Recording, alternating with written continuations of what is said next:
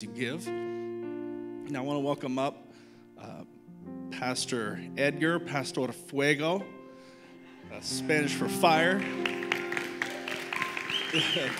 Our Spanish pastor, we love Pastor Edgar. Oh, let's welcome him up. Thanks, man. Well, can everybody stand to their feet, please? And I think there's one here that deserves the greatest applause, the greatest honor, the greatest glory, and that's the name of Jesus, King Jesus, Jesus.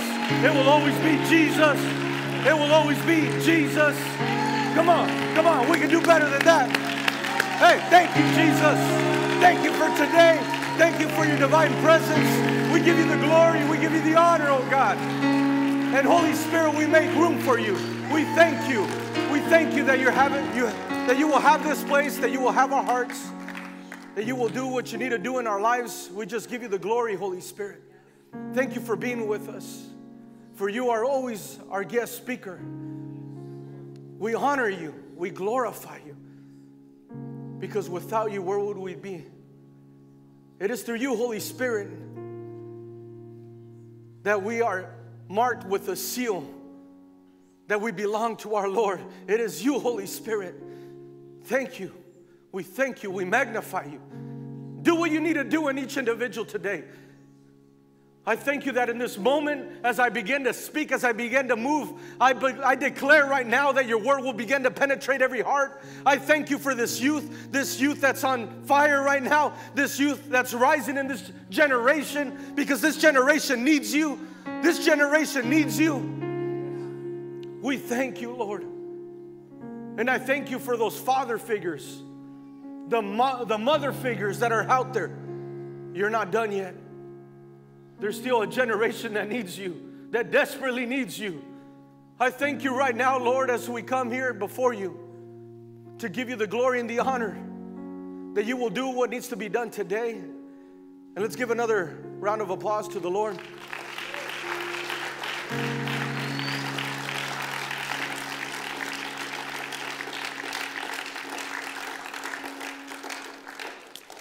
So today I have the privilege of filling in for my pastor. Pastor was on vacation, getting refreshed. You know, we all need that from time to time. It helps. It's something we all need to do. It's kind of like preventative medicine. Helps you so you don't burn out. But that you burn up, you continue. It just fills you up. You can go ahead and take a seat. I also want to honor my wife. My beautiful wife's here with me, Pastor Adriana, here in the front seat.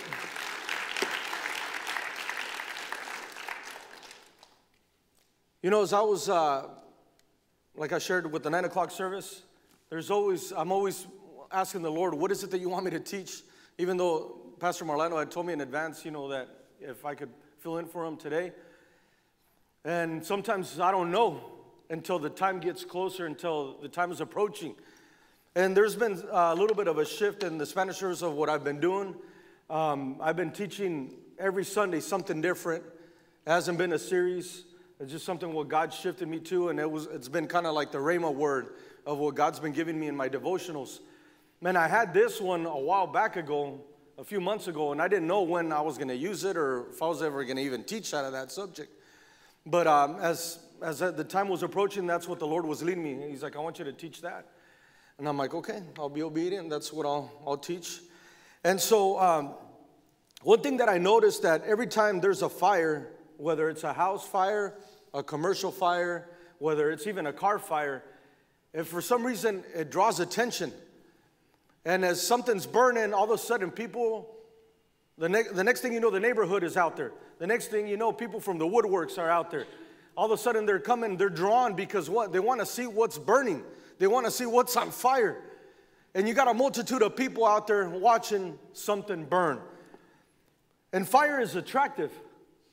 That's what the Lord used to attract Moses. Moses saw a bush that was on fire, but he even said to himself, how is it that this bush is on fire, but it's not being consumed? So the Lord knows how to attract you. He knows what will attract you. He knows your language. He knows your love language. He knows what makes you tick. He knows what every detail of even the things that you would never thought of that could even imagine that he would know. He knows it all. He knows every detail. So that's how we ended up using this in order to attract Moses. So John Wesley was a revivalist in the 1700s. And they're going to put a picture in the back. And this was a picture of John Wesley when he was 6 years old. He was trapped in a burning house, and he was only rescued when one neighbor climbed on another's shoulders and pulled him out of the window. A picture of the scene was then drawn for Wesley as he kept the drawing until he died. But underneath the drawing, the copy that he has, he ended up writing on it Zechariah chapter 3 verse 2, and he put this phrase underneath it, "Is this not a brand plucked from the fire?"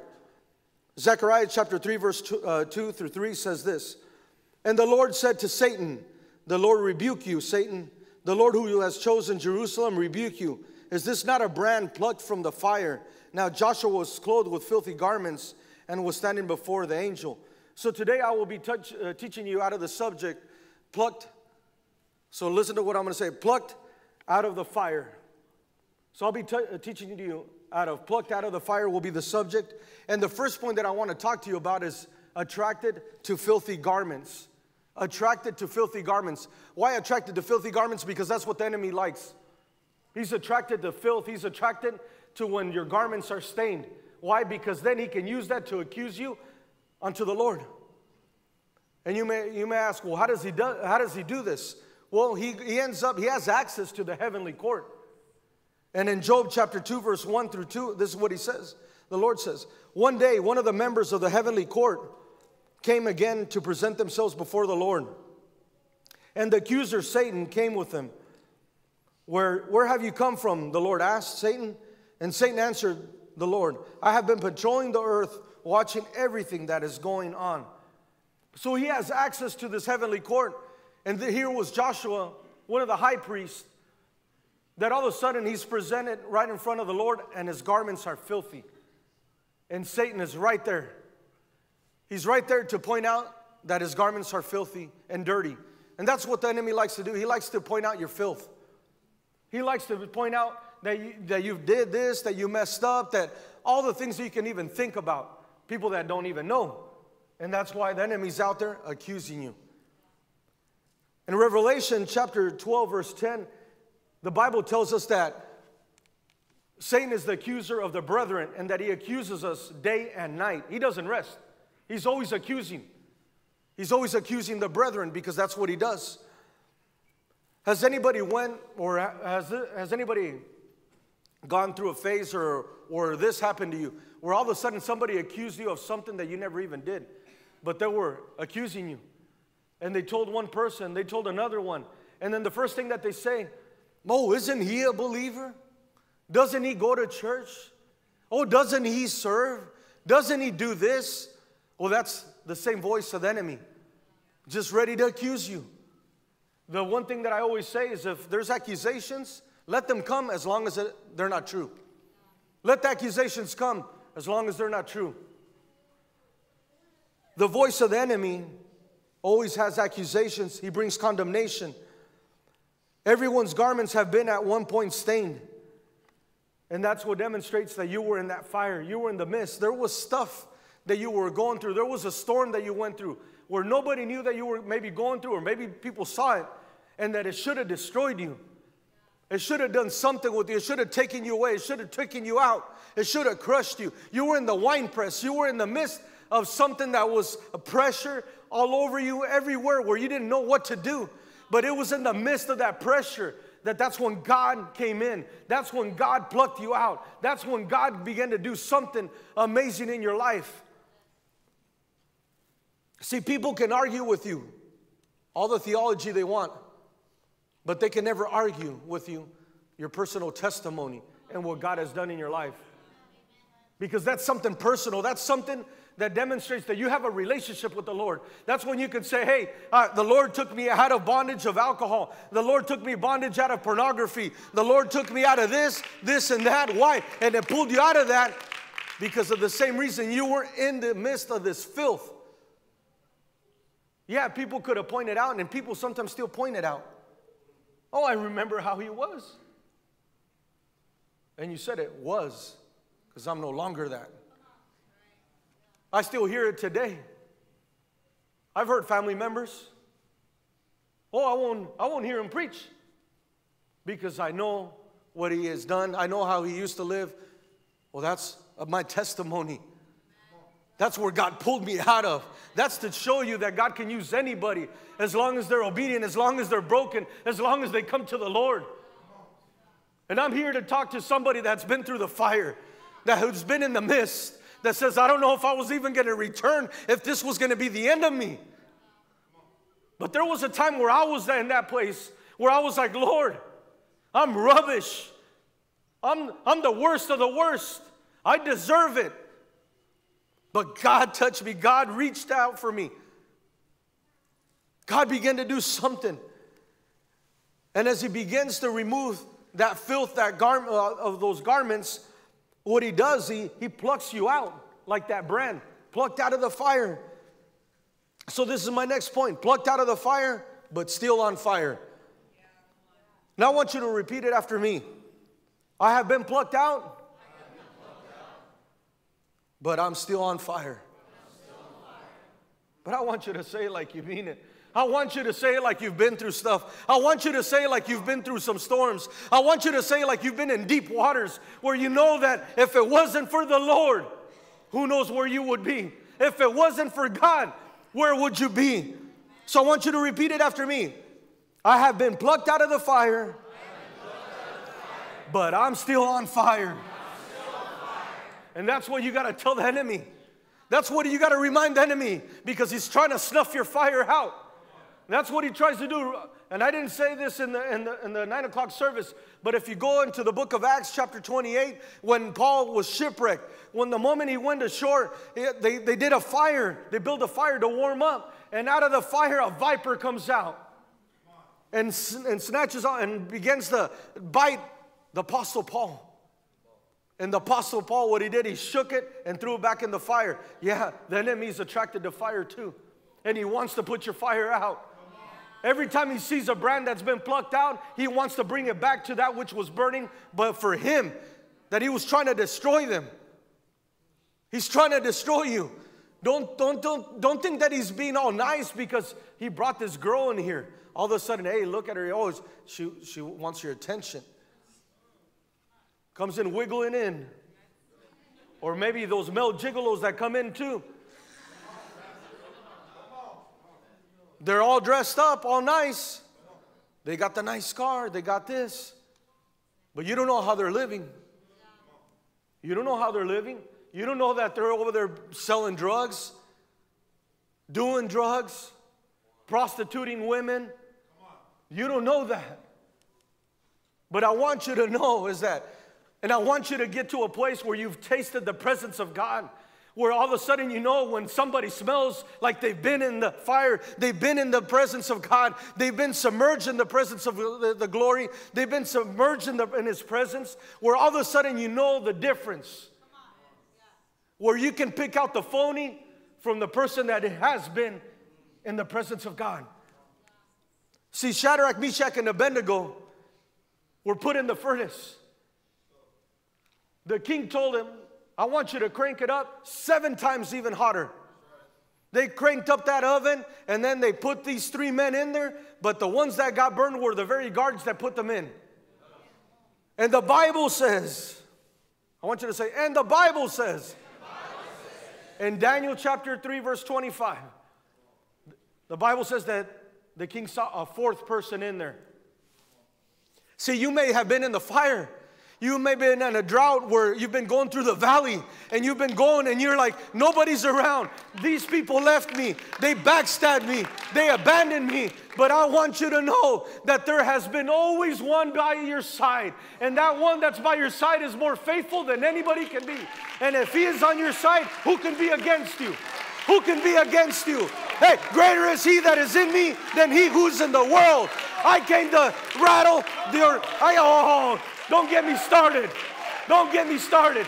Because I'm here to preach to those that have been through the fire.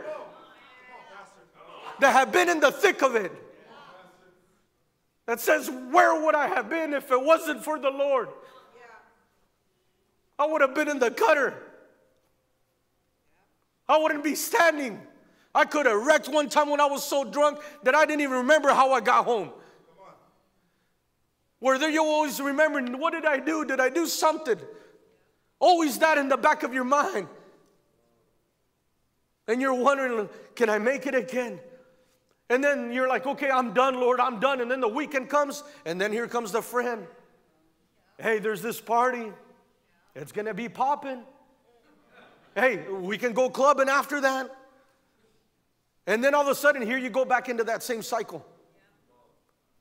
You go back into that same cycle. And then you're falling back and you're using grace like grease. And thinking that, oh, it's all fine and dandy. But one thing that I've learned is when you really have tasted the Lord, you can't go back to the crumbs of the world. You can't go back to the crumbs of the world. Why? Because you've tasted the bread of life. You've tasted the loaf. You've tasted them. I've heard of people that literally have tasted. They're like, man, there's something sweet. I could taste the presence of the Lord. Where they could tangibly feel it and taste them. Where you could smell his fragrance. I've had the opportunity to smell the fragrance. It's addicting. You want more of him. That's why the Bible says, come and taste how good the Lord is. Come and taste. Come and taste. Provoke. You want to taste them? Provoke. Provoke. Get in that secret room. See, the reason why sometimes people going through these droughts, it's because they stop watering that secret room with their tears. It's no longer watered. It's dry as a whistle. And the Lord has been there waiting for you. Waiting for you every day to see if you'd show up. You may be in the thick of it right now, but the Lord is with you. The fire that was meant to destroy you, the fire that you have now is completely different because it's a fire that burns with you, that you have a passion for the Lord. I wanted to do something, and I'll say it again. I wanted to bring like a little fire pit. I had burned like 3, brands and just have them kind of charred and everything. But then I was thinking to myself, man, if I do that, I'll probably have soot all over my face, everywhere. And I got a feeling that it's going to get messy. But one thing that happens when you pluck out a brand from where the other brands are at or where the fire's at, if it's not connected to something else, it'll snuff out. It'll die out. Once it burns out, it's done. The secret to staying on fire is setting others on fire. It's setting others on fire. Setting others on fire. What does Proverbs tells us? I believe it's Proverbs 22, verse 17. Just as iron sharpens iron, so shall a man sharpen each other. Well, we need to sharpen each other. We got to do that continually. Not just once every month or who knows when, but it should be continually. Continually, right, Juan? Every day, like he said. But let me tell you this. You were rescued from the fire to set others on fire. Now you touch others. Now you touch the next generation and set them on fire. Just like what Pastor Isaac is doing, investing in these young adults and the youth right now. He's trying to set them on fire because he sees what's coming next. We see what's coming next. And if there's not a generation on fire, what's going to happen? If we don't have a generation that can get the baton and say, you know what, you brought me to this distance, now I'm going to take it to this distance. That's why you guys are important. That's why all of you are important. All you little ones that think that, oh, I'm too small to be you. No, God can use you at any age. He's used my son when he was 5 years old. He used my 12-year-old. He's used my daughter at a certain age. Why? Because He's no respecter of persons. As long as there's a vessel that's being used in His hands, He'll use you. As long as you let yourself to be that vessel in His hands, He'll use you. Don't wait till you're all perfect. You'll be perfected as long as you're being used by Him. Don't wait till you're all cleaned up. Use your testimony. Use the dirt that the enemy has on you. Use it and glorify God. Glorify God. Just protect your fire. See, some disciples were walking on the road to Emmaus when Jesus came along. And He started walking alongside them. And then He started preaching to them. Started reciting scriptures. And in Luke chapter 12, verse 24, verse 32, this is what the Bible says. They said to each other, "Don't our hearts burn within us as He talked with us on the road and explained the scriptures to us?" And this was after Jesus had resurrected. So He resurrected and then He appeared to these followers. And then as He was having this conversation, they were like, man, didn't the word, as He was reading the scriptures, didn't it burn within us? And let me tell you this side note. The moment the word stops to burn within you, when you read it, it's an indication that your fire is going out. The moment when you start reading the Bible, you're reading the word, and it's no longer doing nothing in you. It's not burning and it's not convicting. It's not doing anything. The fire's going out. It's an indication that the fire's going out. And we've all been there. I've been there. And it comes to a point where you have to self-examine yourself. It comes to a point where you have to have another level of humility, another level of brokenness. And it's when you come to the Lord, Lord, speak to me or I'll die. When you come with that desperation and you say, Lord, I'm provoking that you will move. I'm provoking that you will touch me. I'm provoking that I will be filled in this moment. I'm provoking that I'll be set on fire, that people will be able to tangibly feel your divine presence. Something begins to change because there's a conviction within you that He says, I can't just read this just like any other book or a magazine or Reader's Digest or whatever you want to call it. This is the Holy Bible. This is the Holy Bible. So many people have fought for this word. And the enemy has also fought to take it away from public squares, where you can't preach the word.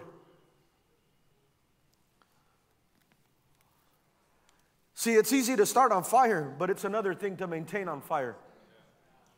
You know, when someone loses their passion, the first thing that goes out is their worship. Their worship. They no longer worship. They no longer raise their hands. They no longer kneel. They no longer look for the Lord. They no longer go into that secret place. Worship goes, and then your devotion goes out the window. Next thing you know, your devotion ain't here to even come to the house of the Lord. I'd rather be out boating. Oh man, look, it's nice outside. I'd rather go play a game of soccer. Oh no, I'd rather throw that pigskin. I'd rather play football. I'd rather go do this. And next thing you know, you start adding these excuses. What do you call it? Excusitis? I don't know why. I'm mixing everything. I was like, be careful, because then the Spanish will come out too. Then the next thing you know, because I've done it, like I'm preaching in Spanish, and then the English wants to come out, and then now I'm doing English, and sometimes the Spanish wants to come out. Pero cuando Dios hace algo, algo comienza a ser a ti. Cuando Dios te toque, te enciende en fuego. Eres un tizón que fuiste sacado del fuego. You were a brand that was plucked out of the fire. Because He's moving you to a greater place to set others on fire. See, David made sure that he always had passion for the Lord. Psalm 69 verse 9 says this, "For zeal for your house consumes me, and the insults of those that insult you fall on me." See, David had this zeal. He's like, I have this zeal for your house, oh God. It burns. I have this zeal for you. And I know I'm talking to a church here that people here have a zeal for this house. That have a zeal to set others on fire. That have a zeal to open the Word of God. That have a zeal to set others on fire. That have a zeal that the moment that they read the Word, it's already burning within them as the moment they're digesting it. It'll get to a point that you will confess what the prophet Jeremiah said. In Jeremiah chapter 20, verse 9. But if I say I'll never mention the Lord or speak in His name, His word burns in my heart like a fire. It's like a fire in my bones. I'm worn out trying to hold it in, and I can't do it. I can't do it. Has anybody been there where God put a word in you? And He's wanting you to release it to somebody? Yes. And you're shaking it off. And you're like, well, how do I say this? I don't know him that well. Or how is he going to react? And you're starting to put logic behind everything. And then you're not moving. I've been there. And as a matter of fact, there was a testimony that I shared, and maybe I've shared it before. But I met this gentleman. I was at a gas station pumping gas. And I'm just looking around, and then I see another person pumping gas, and I just waved at him. He waved back. And then I'm like, how are you doing? How's your day going? Oh, great. And so we started this conversation from across different the pumps. And then so we finished pumping gas. And then all of a sudden, we both immediately walked towards each other. And then we introduced ourselves. And then he's like, hey, I want you to come and meet my wife. I'm like, okay. So I met his wife. And I was like, well, now I want both of you to come and meet my wife. And so now she gets out of the car. And they both come. And then I introduced them to my wife. And I started a conversation there, and then he's like, hey, can I get your number? I was like, sure. So I gave him my number, and then we started talking, texting, and everything. There was times we were getting together. I mean, I didn't know why. I was like, Lord, what is this? And I was like, is it a divine connection, or what are you trying to do with this? So to cut the story short, well, there was one time out of the times that we met that I ended up inviting him over to the house, and then we were having coffee there. And as we were having coffee, the Lord begins to speak to me, and He's like, I want you to give this message to her. And I'm like, what? I'm like, man, Lord, don't make it awkward. I was like, I barely met him like 2-3 weeks, and now you want me to give him a word? And He's like, no, I want you to give him that word. And I was like, so I told him, I was like, okay, Lord, if I'm listening to you, I want you to, and I'm hearing right, I want confirmation. Amen. Give me confirmation that what you're telling me is the exact word that person needs. And he's like, okay. And then the next thing I know, man, she's like, ooh, what's happening to me? Ooh. She's like waving, palms. She's like, I feel hot. I don't know what's going on. And then the Lord, see, I'm touching her. Release the word. I'm like, I was hoping I'd get out of it. So I'm like, okay, I'll be obedient, Lord. And so then I was like, hey, I got to stop the conversation and what we were just talking about. I was like, the Lord's telling me this. I was like, you've been praying and believing to get pregnant. You've been asking the Lord for a child. I was like, well, the Lord is touching you right now. What you were feeling right now is that the Lord was touching your womb. He was preparing you because you will be pregnant soon. I didn't give her the time frame. The Lord didn't give me the time frame. He just told me, tell her that I'm preparing her womb and that I'm touching her right now and she will be pregnant soon. I'm like, okay. So I released the word. She was crying, weeping.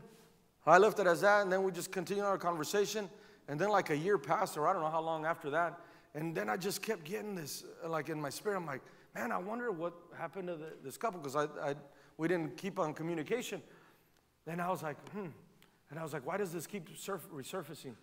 And I was sharing it with my wife, and I was like, man, I keep getting this couple keeps coming back to my mind. I'm wondering if that word came to fruition.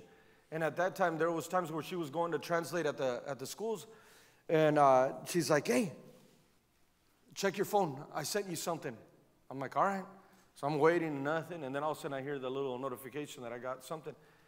And I look and I'm like, oh my Lord. So that same girl, the lady that I gave that word, she's a teacher. I didn't know she was a teacher at one of the schools. And she was at the crosswalk and she was pregnant. And I was like, oh Lord, thank you. I was like, because that filled me seeing somebody else's, what they've been believing for, that promise, or maybe they didn't even know that could happen. They were going through a season, or who knows what, only the Lord knows what was happening in that couple, but they were believing for a child. But imagine if I wouldn't have released that word. Imagine if I wouldn't have been obedient to that word. That's why if the Lord's telling you to say something, make sure it's ask the Lord to confirm it. There's so many times in the Bible where the believers were asking for confirmation. Look at Gideon. Gideon asked so many times for confirmation. Look at Moses. There's nothing wrong. The only thing you're saying is, Lord, I don't want to say something if you didn't release it. I don't want to do something if you didn't tell me to do it. And that's why Moses said, where you go, I'll go. If you go, I'll go. If you don't go, I won't go. So release it. If God is telling you something, ask Him for confirmation. And you'll know if it's biblical. You'll know if it's right on the dot. There'll be that stirring. You can't shake it off, like Jeremiah said.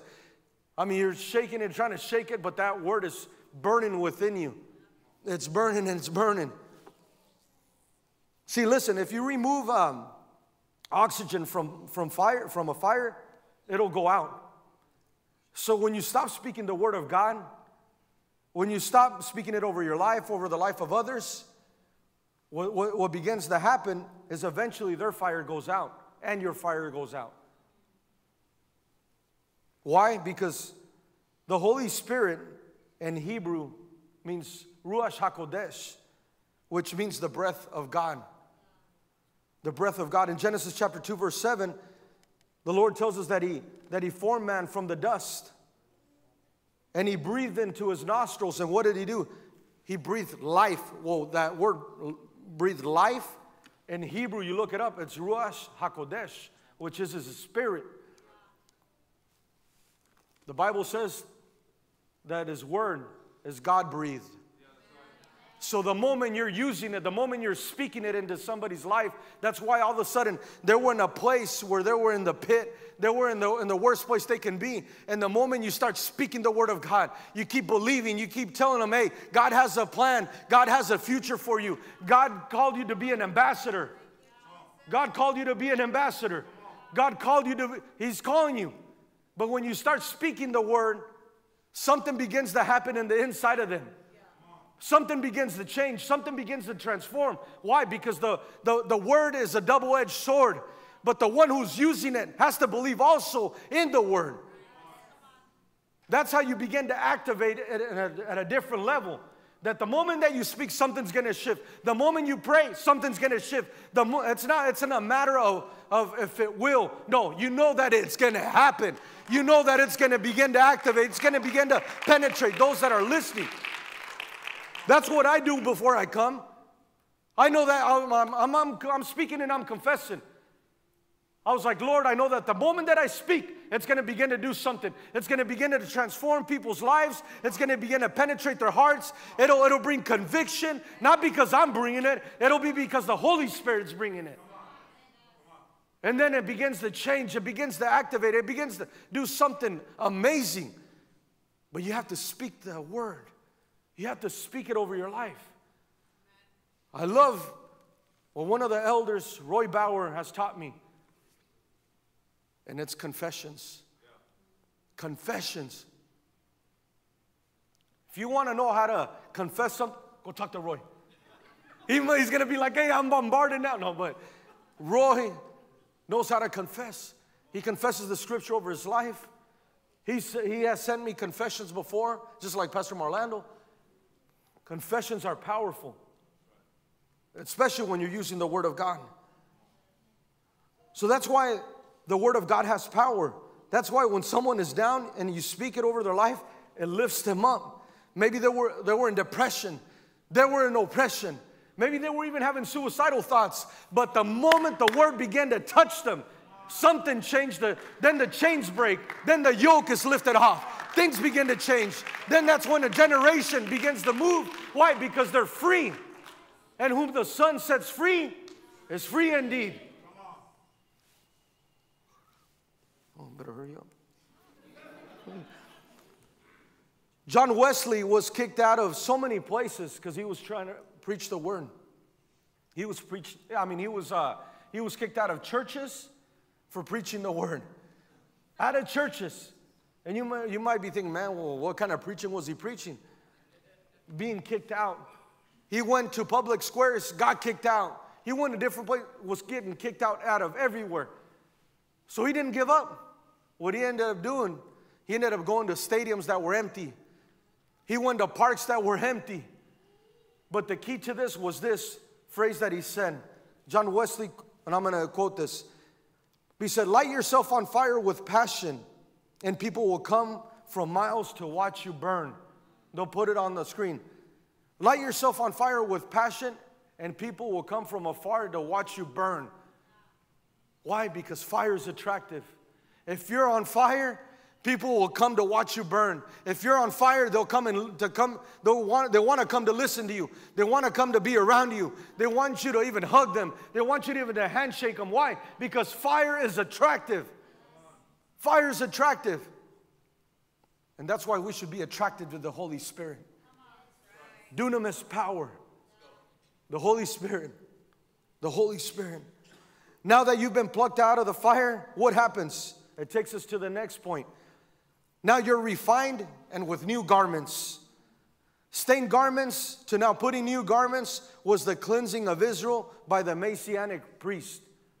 That's what was happening in that time. But you can apply this by what? Because we have all had stained garments. Who has had stained garments at one point? We all had stained garments before we came to Christ. We had those stained garments where the enemy was always pointing out, singling you out. Oh, look at this. He's never going to do anything. He's always going to be broke, disgusted. He'll never do anything. He'll never do anything for you. And he's telling this to the Lord. He even tried to do this to Job. Even Job was righteous man. But he's like, let me put him to the test. Let me take everything away from him. I can guarantee you he'll even curse you. He'll even curse you the moment I take everything away. And if you look at the order of the way the enemy began to strike, he took away the animals. Why? Because then he couldn't sacrifice nothing. Because then he couldn't form no hedge of protection. Because it's always been the blood that protects us. In the Old Testament, that's why they would sacrifice animals for the cleansing and the protection. So once he removed animals, no blood, so he had all access. Then he started taking everything out. His kids, his wife, you name it. I mean, he was left with nothing. And the enemy was waiting to see if he'd curse God. And how many have been in a situation that you haven't even been as bad as Job had, but you curse God? You curse God. You even said, where are you in the midst of this? You begin to question. You begin to question God Almighty. But it's always a refining process. He removes these garments because these garments are filthy. These garments are dirty. There's impurity. There's sin. Because the enemy wants to continue to use that. So the Lord says, nuh-uh, I'm going to remove them. But that refining process, that's what takes you to that place. Listen to 1 Peter chapter 1, verse 6 through 7. I'm going to read out of the Good News Translation. It says, be glad about this, even though it may be necessary for you to be sad for a while because of the many kinds of trials you suffer. Their purpose is to prove that your faith is genuine. Even gold which can be destroyed is tested by fire. And so your faith, which is more precious than gold, must also be tested, so that it may endure. Then you will receive a praise and glory and honor on the day when Jesus Christ is revealed. When Jesus is revealed. See, so many people complain about the storms. I've done it. I've been there. Why me, Lord? Have you ever said that? Why me? Why is it me that I have to go through this? But we should be asking, Lord, what are you teaching me through this? And let me tell you this, if it wasn't for that storm, that fire would have been out a long time ago. Because sometimes, even though the Lord didn't bring that storm towards you, But the word says that He uses everything good for us according to His goodness.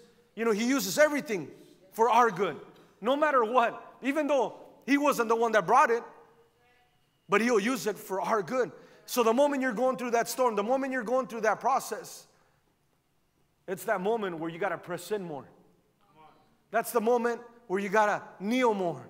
That's where you got to pray more. When I was going through the storm when my son Daniel, when he was in the womb, that nobody knew that the diagnosis said that he was going to have Down syndrome. We were starting a Daniel fast. First couple of days, and then we get this news. And I'm like, that ain't going to happen. We began to fight. And I told that nurse, well, because the nurse called and he's like, well, I'm telling you this in case you guys want to do you know what? Not have them. And I'm like, you know what? I'm not taking that report. I rebuke that report. And so I continue to press in. And through the conversations through my wife and I, we were like, we don't know where this test is coming from. Whether it's coming from God or whether it's coming from the enemy. And so I began to press in and ask the Lord questions. Lord, is this coming from you? Am I being tested with my son? And He's like, no. He's like, remember, you asked me, you wanted another son. But you wanted to dedicate him to me before conception. Because before you weren't a believer, but now you're a believer and you're like, I want to dedicate this son to you from the very beginning before I even have him because I was acting in faith. They're all dedicated to the Lord, my daughter and my other son. But Daniel, because like I said, it was at the beginning before we even had him. Now we knew the things of God. And I was like, okay, Lord. I was like, I want you to also give him the calling. I want to know his calling. I want to know his calling too. I was like, and I want you to give me the name for him. And he's like, all right, I'll give you the name, and the name will tell you his calling. So one night we were up saying, we're trying to think of all these biblical names. We couldn't come into an agreement. And then she fell asleep. And I'm still up thinking, and I'm rambling still names. And finally I fell asleep. In the morning, I woke up with one name in my mouth, and I looked at her. Hey, I forgot about this name, and I said it, Daniel. And then she's like, yes, we'll name him Daniel. We came straight in an agreement right then and there. And his calling is to be a prophet. To be a prophet. And he's like, that's why the enemy was fighting so hard, so he wouldn't be born. But see, all of you have a calling. Each and one of you has a calling. The thing is to find out what God is calling you to. What's your assignment? What does God want to do in your life and through you? See, let me give you a side note. Many people want the benefits of the cross, but they don't want to carry the cross. They want everything that's attached to what Jesus did. The promises, the healing, the restoration, the deliverance. I mean, you name it, everything that Jesus stands for and what he did on the cross. But nobody wants to carry the cross because the cross will cost you.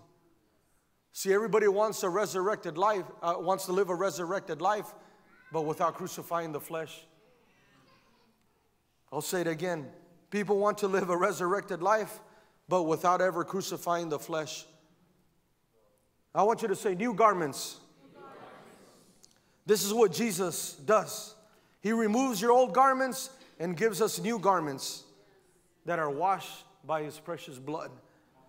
Zechariah chapter 3 verse 4 through 5, and I'm closing with this scripture. The Bible says this. The angel said to those who were standing before him, take off his filthy clothes. Then he said to Joshua, see, I have taken away your sin, and I will put fine garments on you. Then I said, put a clean turban on his head. So they put a clean turban on his head and clothed him, while the angel of the Lord stood by. See how great isn't the Lord? How good is the Lord? That he's like, you know what? Even though Joshua had the filthy garments, he didn't see them that way. He doesn't see you with all the filth and all the muck. He sees the gold in you. And you got to surround yourself that people will see the same thing, the gold in you. Stop surrounding yourself with people that only pull you down, that only tear you down every time you're trying to take a step forward and say that you're never going to amount to nobody, that you're not going to be nobody, that you're never going to do this, that you're never going to succeed. Surround yourself with people that will believe in you, that will lift you up on the days that you need to be lifted up. Because we all need somebody. I'm going to ask the worship team if they can come forward, please.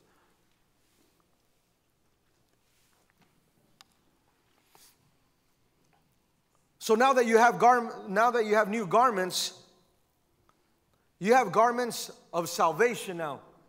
You have garments of praise. You have garments of righteousness. You have now garments of a new wineskin. And Brian was singing something at the beginning, and he was talking about wedding garments. Wedding garments. Man, the Lord is so good that He will remove that filth and give you something new. See, this whole message has been about the cross. There's an exchange that happens. Jesus is always found in every book in the Old Testament. And He's found in the Old Testament, in every book. You will find Jesus. You will find Jesus. At the end, when I was almost finishing the message and I was just kind of going over it, the Lord just kept giving me more revelation, kept giving me more stuff, and I was like, I gotta stop. I was like, or I'm gonna end up writing a book or something. But it's awesome what He does, because sometimes you're starting and you're like, well, how is this gonna look? How do you know what I'm talking about, Pastor Isaac, right? Pastor Bond? We're going through the process and we're not sure how it's gonna be laid out. And then the Lord just begins to give you the next point, begins to fill this, begins to give you revelation. And the way He was teaching me this and He was showing me this, I was like, the whole thing with the garment plucked out of the fire and all that, it's a representation of the prodigal son too. Because what did the king do when he saw his son? He gave him new garments. He saw him from afar, and he didn't wait until he got to him. He ran to him. The Lord isn't just waiting. I'm going to see when He'll wake up, when He'll decide to knock on the door. He's already at the door. He's just waiting for you to open it, to dine with Him. He has already prepared a table, and He's prepared a table before your enemies. What's at the table is already there for you. You have access to what's on the table. All you have to do is just sit down. Sometimes we're fighting so much for what's at the table when it already belongs to you. All you have to do is sit down and have communion with the Lord, and you'll begin to see how these things begin to flow. Everything belongs to you already. Look at the order of the book of Genesis. Before He created man, He created the provision. So why are we so much fighting for provision when it's already there for us? It's already there.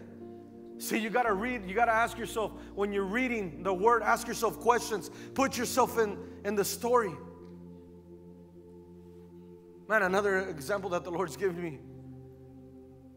Genesis, I believe it's chapter 9, after the flood. What was the first thing that Noah did? He offered a sacrifice. See, the sacrifice was so pleasing to the Lord. It was so pleasing that He made a covenant with man. A sacrifice that touched Him so much that He decided to make a covenant with man. That's powerful. Have you ever brought something to the altar? Have you ever brought a sacrifice to the altar where the Lord makes a covenant with you? What have you brought to Him? I remember when I brought a sacrifice. I was at a dance, had my beer garden bracelet, I had already a couple drinks with the couples that were there. Then this song came out, and I'm like, let's go dance. And as I'm walking, the Lord begins to speak to me. Edgar, why do you keep drinking? Why do you keep drinking? And I'm like, Lord, I'm just had 1 or 2 drinks. I was like, I'm not even drunk or buzzing. And so I'm just arguing with the Lord and just telling him this. And then he asked me again, no, Edgar, why do you keep drinking? And I'm like, okay. So I asked him, I was like, Lord, well, I was like, do you want me to quit drinking? And then, so he asked me this question. He's like, if somebody sees you with 1 drink in your hand, are they going to think that you've changed or you're still your old self? I was like, I never saw it that way. Because I could have had just 1 drink in my hand.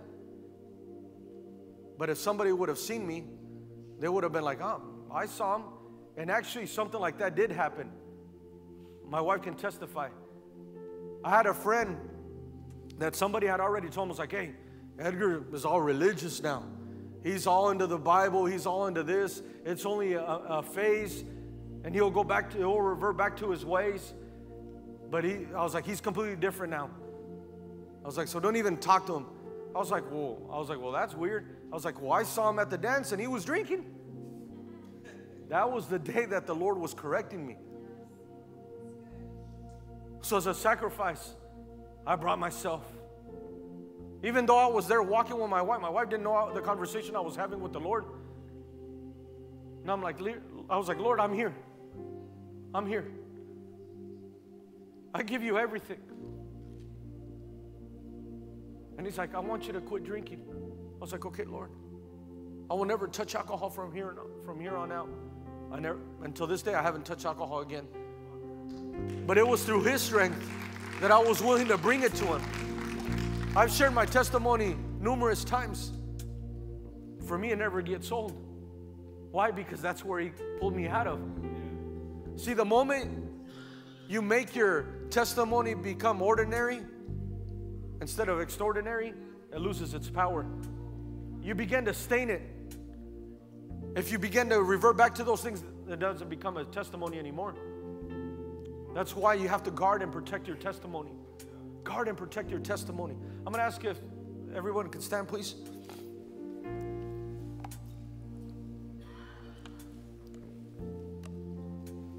Can you guys turn the lights down a little bit?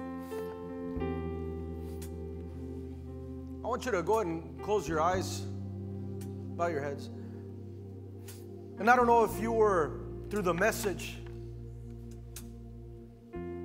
You could say, I feel like I've been that person. I feel like I've been that prodigal son. I feel like I've been in that fire, in that storm. I feel like I'm that brand.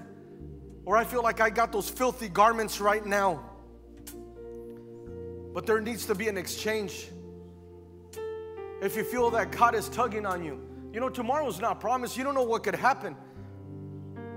You don't know what could happen, but eternity is real. And you could either spend eternity in hell or you can spend eternity in heaven with the Father. But if today the Lord is knocking in your heart, welcome Him in. Welcome Him. And say, I'm here, Lord. I'm here, Lord. With every eye closed and every head bowed. If there's somebody here that needs to give their life to Jesus, I want to pray with you. And when I count to 3, I want you to raise your hand. 1, 2, 3. Is there anybody here that needs to give their life to Jesus? That says, you know what? I'm here. I want to give myself to the Lord. Is there anybody here that wants to give their life to Jesus? I want you to raise up your hand high so I can see you. Okay, so everybody's saved here. So we got work to do. But I also want to do another altar call. Because I know the condemnation is real. I know the accusations are real. And if you've been having issues removing those filthy garments, the Lord already removed them for you. But the problem is that you keep putting them back on. You keep putting those garments back on. And you say, well, I deserve this.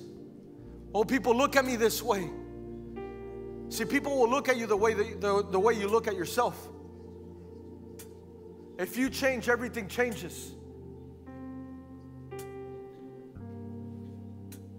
But if you have filthy garments and you're like, I'm tired of carrying this, it's been weighing me down, I don't want them no more. I want the exchange.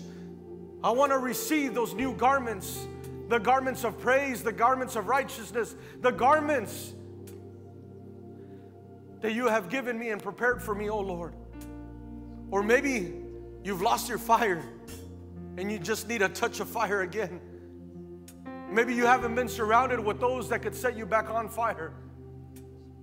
The altar is open for anybody who wants to come up. And I'm in no hurry. The Holy Spirit will draw you out. He knows where the condition you're at. He knows where you're at in this moment, in this very hour. But if you want a fresh touch of His presence, come to the altar. Come to the altar. As Romans chapter 12, verse 1, it says, come boldly. Come as a living sacrifice. Come as a living sacrifice. If you come as that living sacrifice, the Lord will consume you. I've been there. And I constantly go, Lord, touch me. Lord, touch me. I've gotten to a point where I've been like David. Lord, if I don't hear from you, I will die. But because there's a cry within me, because it's the brokenness, humility, that's what the Lord wants. He wants you to let go of pride. He wants you to let go of those things. And just say, you know what, I'm here, Lord. I'm here, Lord. I'm here, Lord. We've all been there. Hear my heart, because I've been there. I've been in the trenches where I felt like my fire was like wanting to go out, but I fought. I continue to fight. Why? Because I will protect my devotion. I will protect my fire for the Lord. I will protect it. And I know there's some of you that should be up here. You should be running. You should be saying, Lord, consume me, oh God. Touch me right now, because I don't know what's going to happen after I leave these doors. And maybe it needs to get real. And it's been getting real this whole time, but you've been pushing it to the side. You've been pushing it to the side. You've been pushing it to the side. But there's something when you grab a hold of the Lord with faith and you provoke Him. You say, Lord, I'm not going to let you go until I provoke that your presence surrounds me, submerges me. And you just let Him. You just let Him, let Him, let Him, let Him, let Him, let Him, let Him, let Him.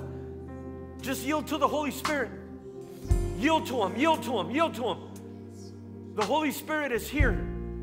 He'll take the room if you give Him the room. He'll take the room as long as you give Him the room. So give the room to your heart. Give Him room.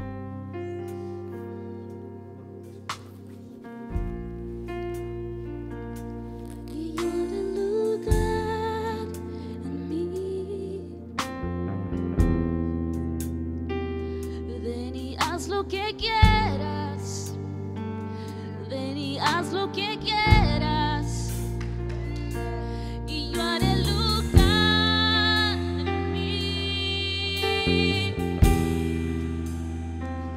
Ven y haz lo que quieras, ven y haz lo que quieras, y yo haré lugar en mí, Señor. Ven y haz lo que quieras, ven y haz lo que quieras, y yo haré lugar en mí. Ven y haz lo que quieras, ven y haz lo que quieras, y yo haré lugar, mi Señor. Ven y haz lo que quieras, ven y hazlo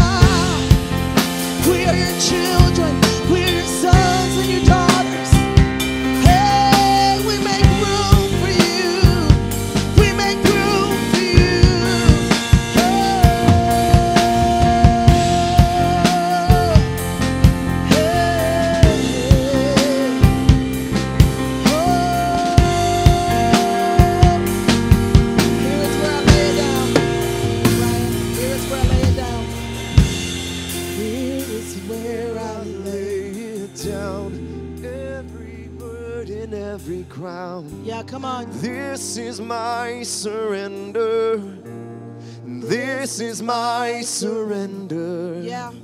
And here is where I lay it down. Every lie and every doubt. Yeah. This is my surrender. This is my, and I will make room for you.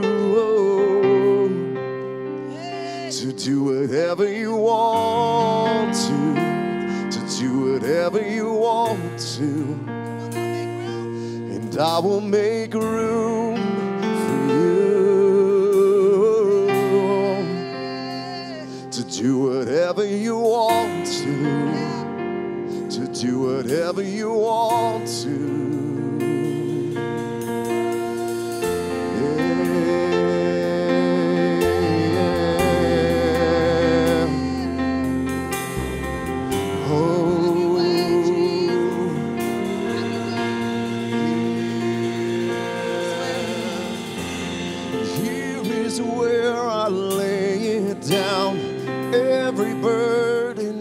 Crown. This is my surrender. This is my surrender. Here is where I lay it down. Every lie and every doubt. This is my surrender. And I will make room for you. Have your way, have your way. Whatever you want to do whatever you want to. Oh, I will make room for you. To do whatever you want to. Your kingdom come.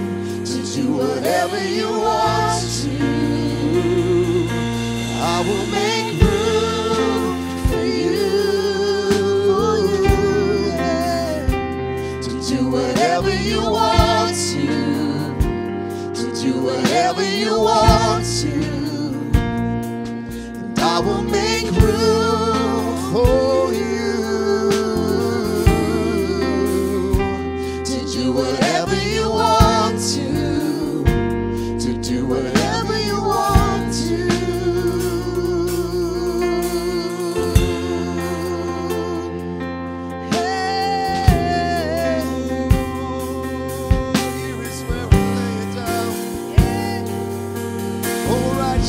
Right now, I'm not gonna wait any long. We're not gonna wait any long.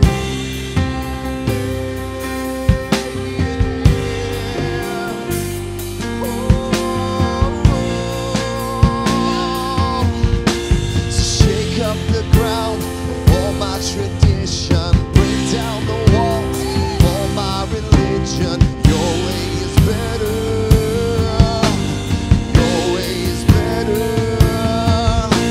Shake up the ground of all my tradition.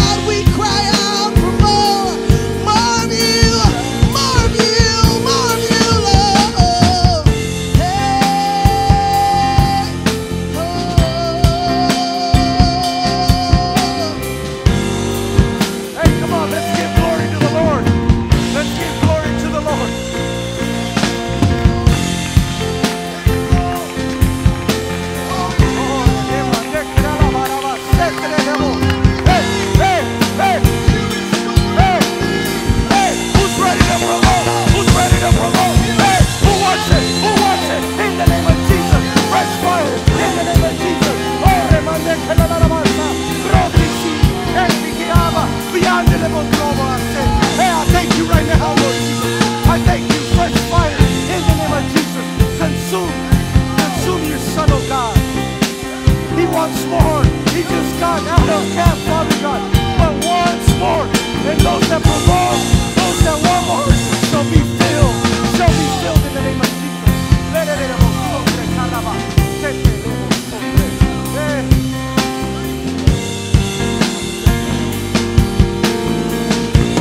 Jesus. Hey, let's give a hand clap to the Lord.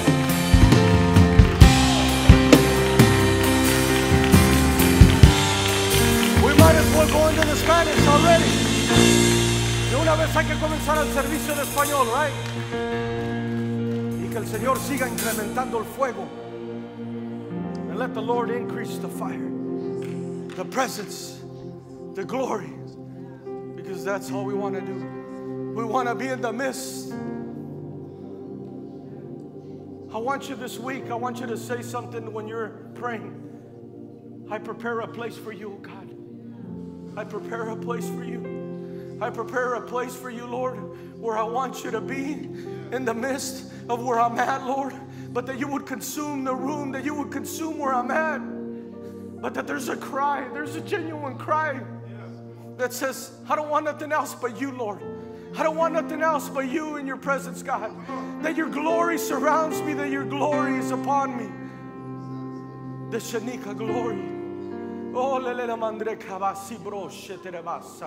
thank you right now, Lord. I thank you for what you've done and what you will continue to do.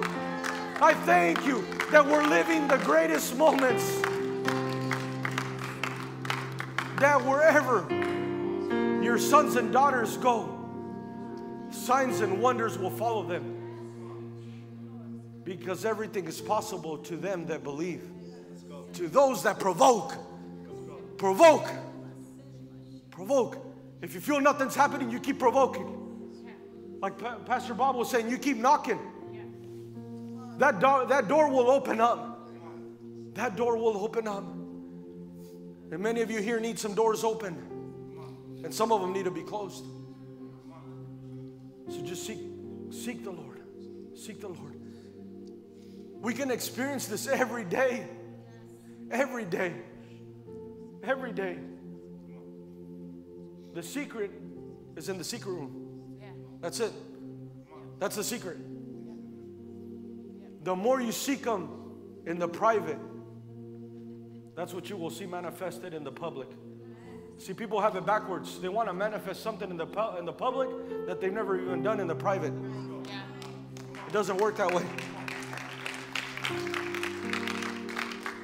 Fast, fast. Come on. You younger generation, fast. Come on. Learn the discipline of fasting. Come on. Fasting is the key. Come on. Come on. The Bible says that some demonic spirits won't come out through prayer only, but through prayer and fasting. This generation needs to learn how to fast. And I'm not just talking about your favorite drink or fasting to watch it. No. A true fast. Abstinence from food. No food. That's when you begin to tell the Lord, Lord, I don't desire that hamburger. I don't desire that carne asada even though it's good. Or those tacos. And you say, I don't desire that. I desire more of your presence.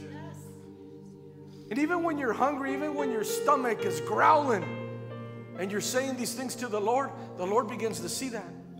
And then He begins to manifest. Then He begins to show you, oh, my son is hungry for my presence. My son, my daughter is hungry for my presence. How could I say no to that? If they're provoking, if they're desiring me to be there in the midst of them, that's all it is. Seek Him. Seek Him. Well, God bless you, church. Thank you for being here with us. It was an honor. It was an honor to fill for my pastor. And come expecting next Sunday and believe that we're living in the greatest times right now. In the name of Jesus.